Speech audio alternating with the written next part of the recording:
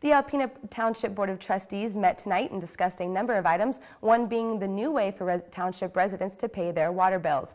The board approved the Point and Pay system that was proposed by DPW Director Jerry Blue. Point and Pay is a nationwide online payment solution that provides proven, fully integrated secure systems with PCI Level 1 certification. The program allows real-time access to payment and notification options online.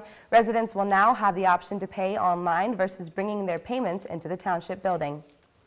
We have a lot of folks that they would rather pay it with their credit cards, and they have the ability then to do it, or their debit cards, and they can go on the Point and Pay and it will deduct it and send it to us automatically. They don't have to travel to our office to pay the bill.